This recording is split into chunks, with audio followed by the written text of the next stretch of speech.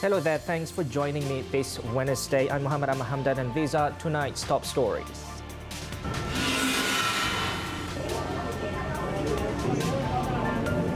Cabinet gives nod to lower voting age to 18.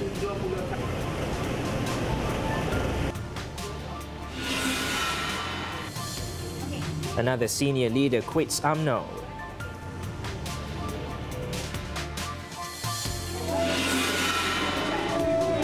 And Najib expected to be charged again tomorrow.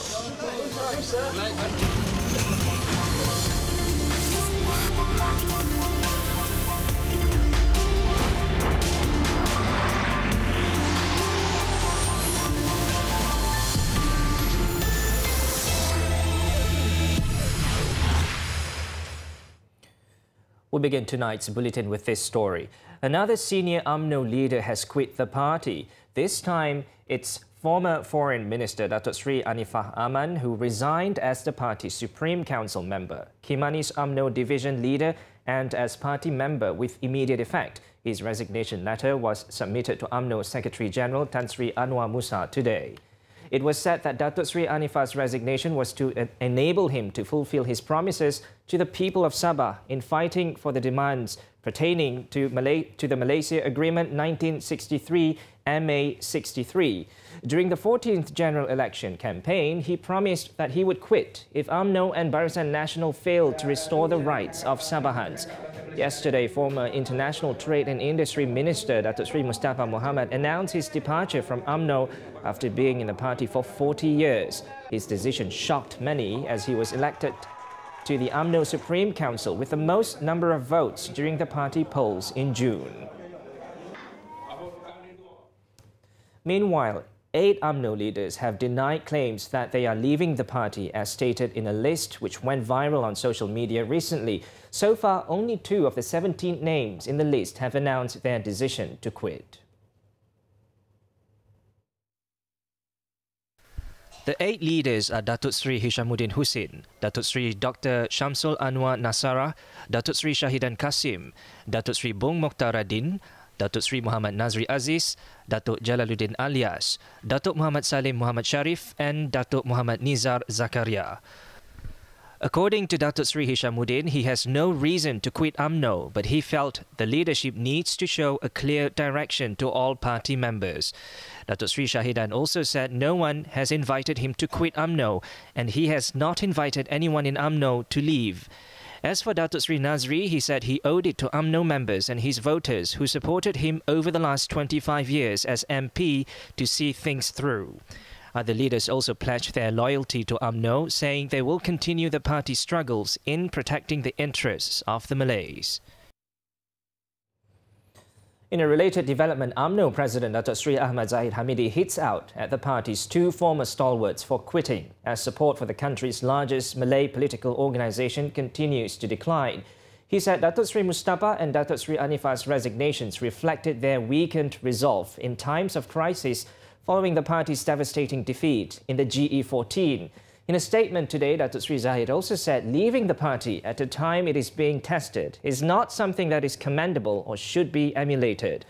The former Deputy Minister also criticised the reasons stated by Datuk Sri Mustafa that led to his resignation, saying it is wrong to use the party's weakness as an excuse for one's personal agenda. However, he added the party accepted and respected their decisions. He also called for party members to remain calm and assured them that the leadership was looking into addressing such issues and expressed hope that the crisis would not weaken UMNO and that measures were being taken to rejuvenate the party. Moving on, the report on assets and possessions of all Member of Parliaments, including Prime Minister turned Dr. Mahathir Mohamad and the members of his cabinet, will be made public next month. It will be published on the Malaysian Anti-Corruption Commission MACC's official website from October 1st. Its Deputy Chief Commissioner Datuk Shamsun Baharin Muhammad Jamil said a special task force is compiling a report on the assets and possessions of all MPs. He also said the anti-graft body will take the necessary action if any false information had been submitted. The directive on declaring the assets of cabinet ministers and lawmakers was in line with Pakatan Harapan's commitment in reforming the country while ensuring transparency and preventing any abuse of power. On July 9th, the Premier announced that the PM, Deputy PM, Cabinet Ministers and MPs from the ruling party will be regarded as public officers, which makes them accountable to the country's anti-corruption laws. He said the government is also mulling the inclusion of asset declarations by family members of those in the group. Now, former Prime Minister Datuk Seri Najib Tun Razak is expected to be charged again at the Kuala Lumpur Sessions Court at 3 p.m. tomorrow. He was taken into MACC custody at 4:13 p.m. today after he arrived at the Commission's HQ in Putrajaya about an hour earlier. The anti-graft body said in a statement this afternoon the former Premier would be charged under the MACC Act 2009 for alleged abuse of power when he was in office. It is understood that the charge is related to the 2.6 billion ringgit deposited into his personal bank account that had been widely linked to One Malaysia Development Berhad 1MDB funds.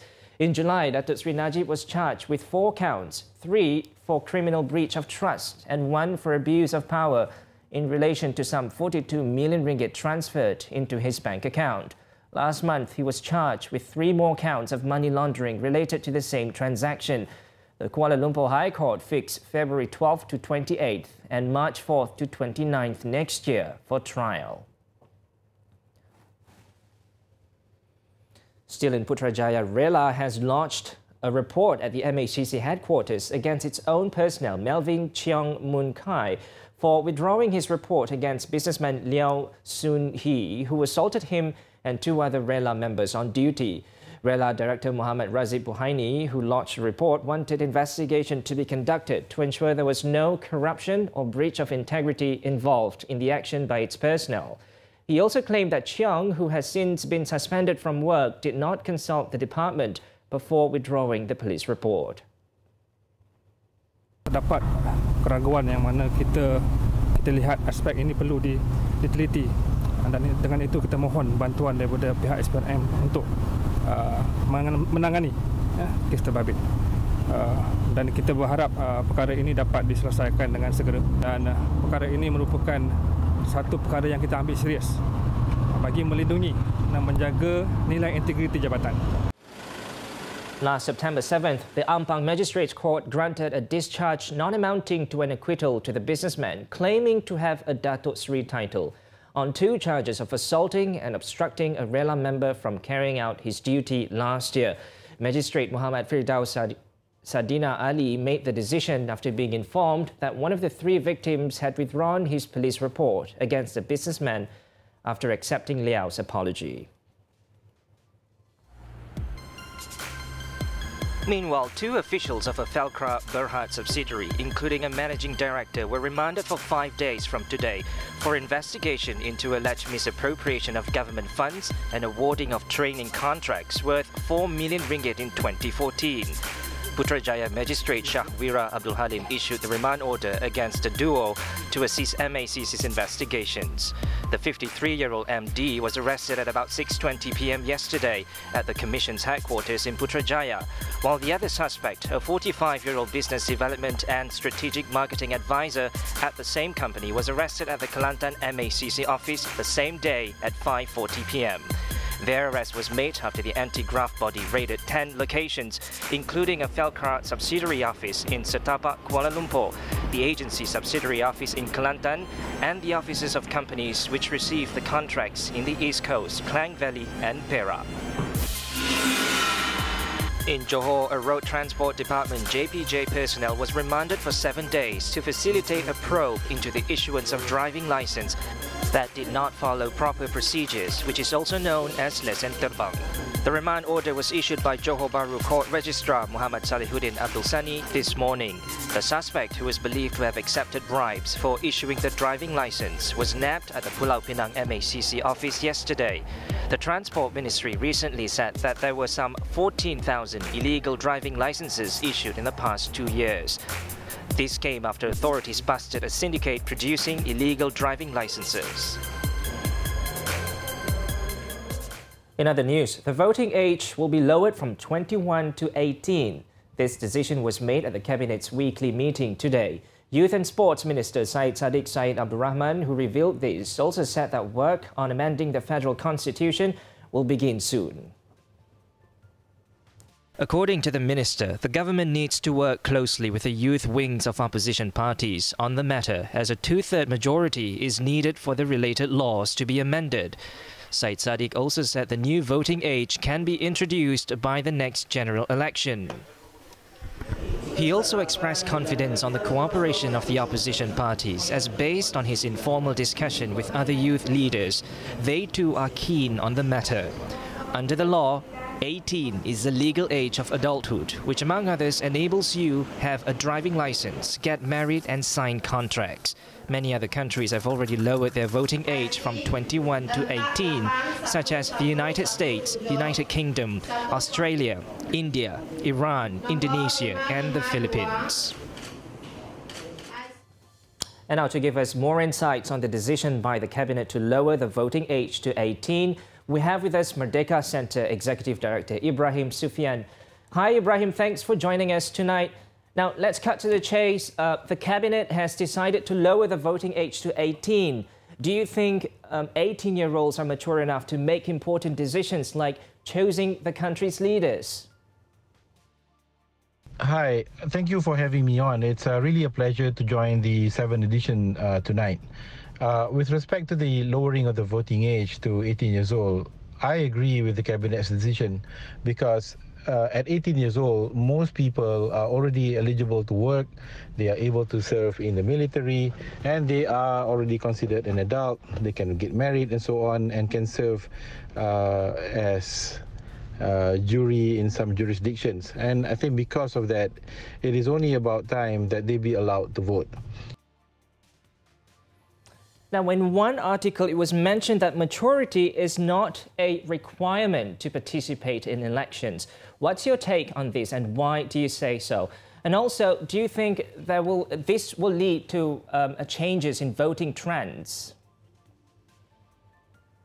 At 18 years old, most people are quite aware in terms of what is going on around them, the community and the place that they live.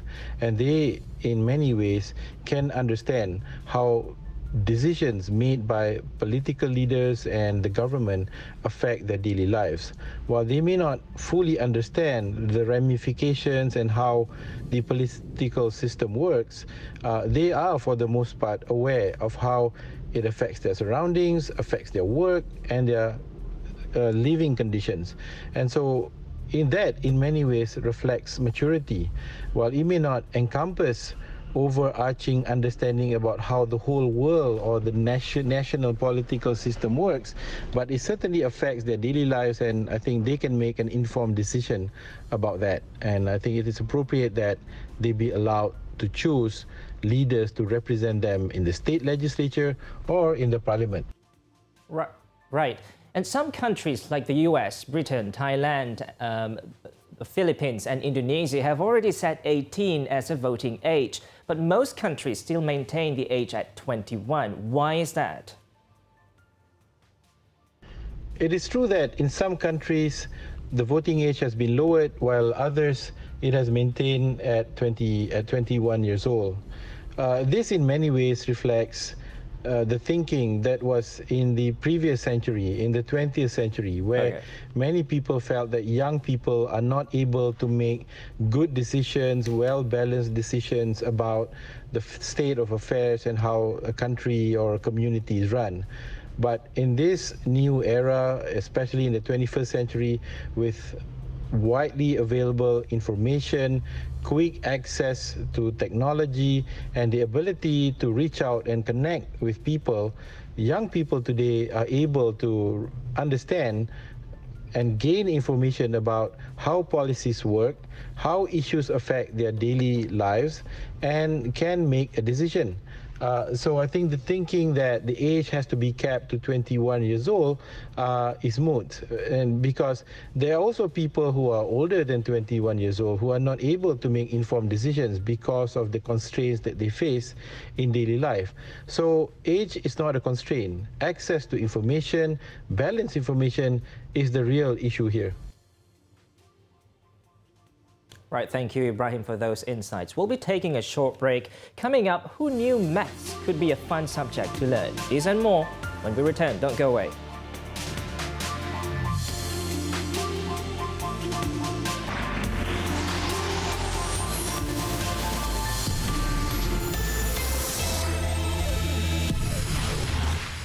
Thanks for staying with us. Now, let's take a look at our daily segment, Clickbait, for what's trending and making rounds in the cyber world today.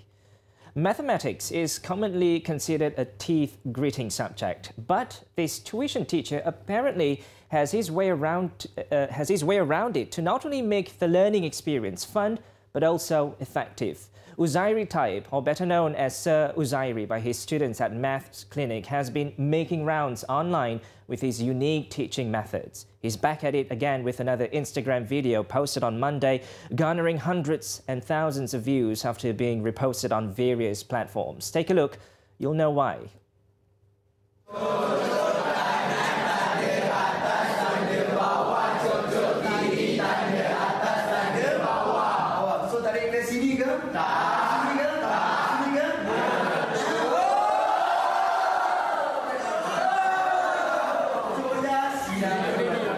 Fun learning shouldn't be limited to maths alone, but should be applied on all subjects, since having fun is the best way to learn after all.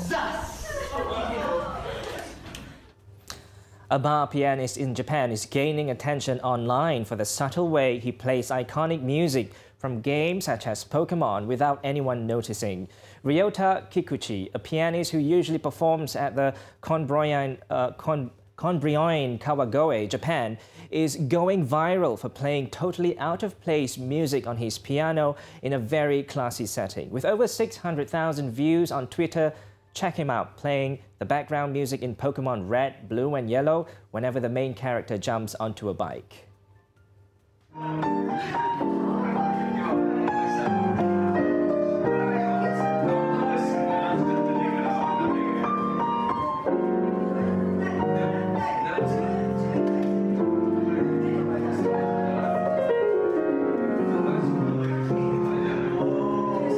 One of the many Twitter users praised Kikuchi's cunning act, while others were requesting for new gaming music for him to play. And now updated as of 7 p.m, here are the top trending topics and searches on the internet today.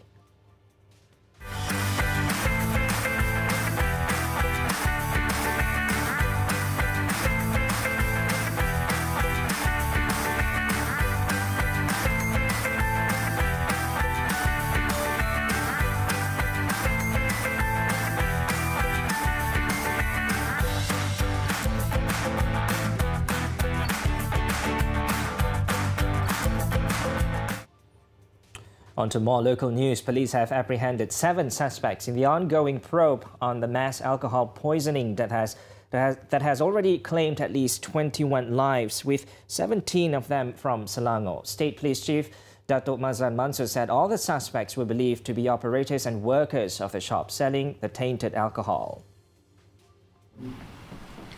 Datuk Mazlan told the media today that the victims who died were among 51 men who had consumed 3 brands of alcoholic beverages, namely Mandalay Whiskey, Kingfisher Beer and Grand Royal Whiskey, which were purchased from multiple shops in the Klang Valley on Monday.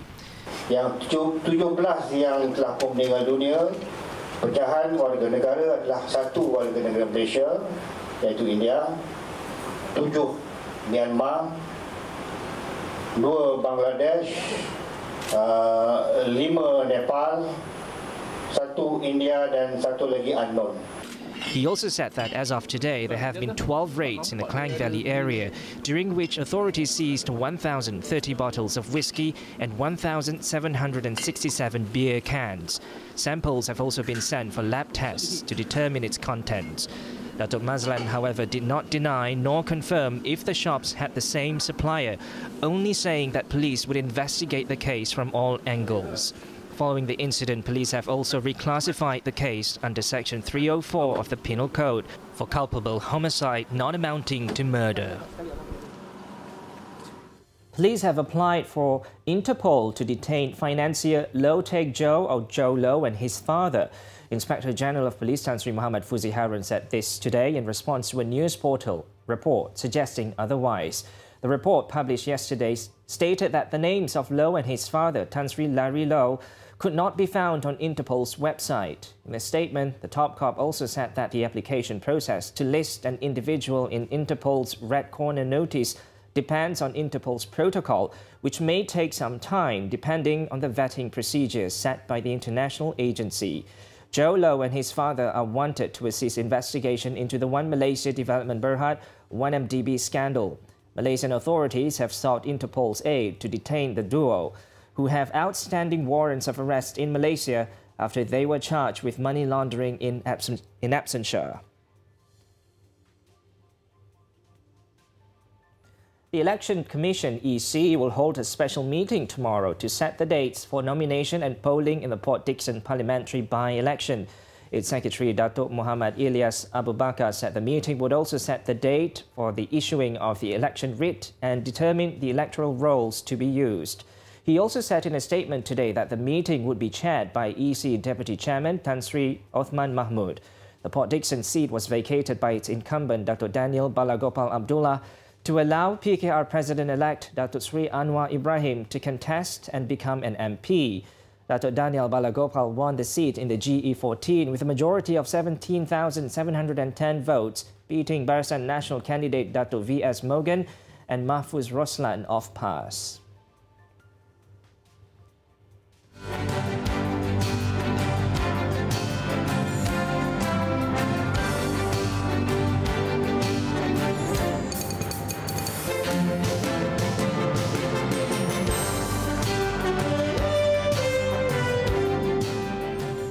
When we return, leaders of North and South Korea took a major step toward peace. Details next.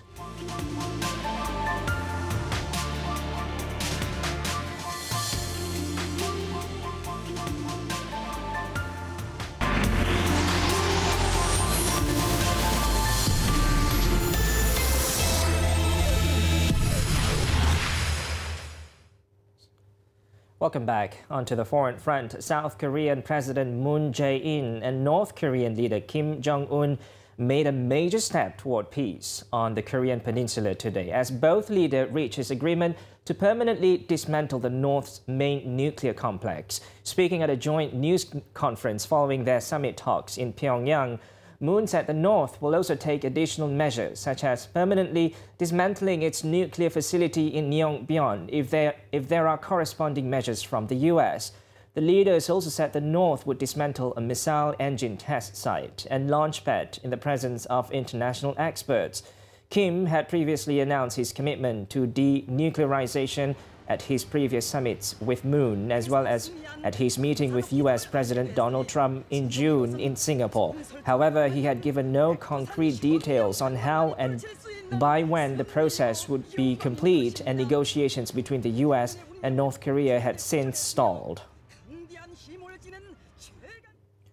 In Russia, at least 5 people have died when 2 passenger buses collided in the Voronezh region near Novaya Usman on Tuesday. Local emergencies ministry reported about 20 others were injured and admitted to hospital, 6 of them in serious condition. The collision occurred when one bus stopped because of a technical problem and another one hit it from behind. Authorities have launched an inquiry into safety of passenger traffic following the incident.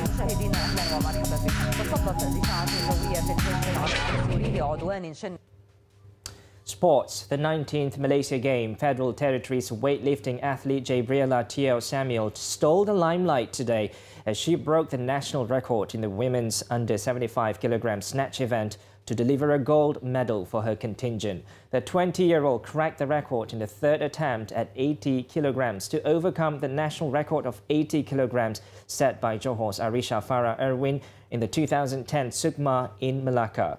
Nur Sofia Muhammad Nordin of Kelantan took the silver and Terengganu's Amna Yasmin Young Hasbullah Young settled for bronze. Earlier, Jabriela also grabbed the gold medal in the clean and jerk after clearing 100 kilograms but failed to break the Sukma record and national record. For Sofia, Nur Sofia once again settled for silver, while Amna Yasmin again took the bronze medal.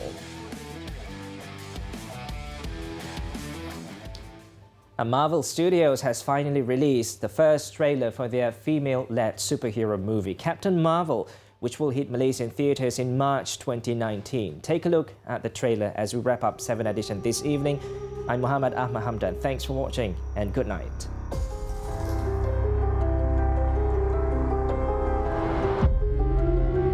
War is a universal language. I know a renegade soldier when I see one. Never occurred to me that one might come from above.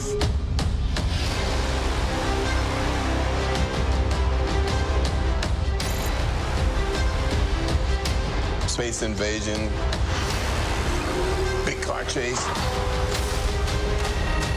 Truth be told, I was ready to hang it up till I met you today.